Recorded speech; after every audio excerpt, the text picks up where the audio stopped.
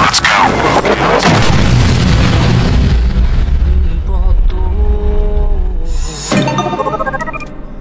Today I'm talking about new VIP grenade launcher. What similar looks like a 22-140 ohm, a 140mm flamethrower, which does not deal damage to underwater targets. Familiar intel, you guys already know.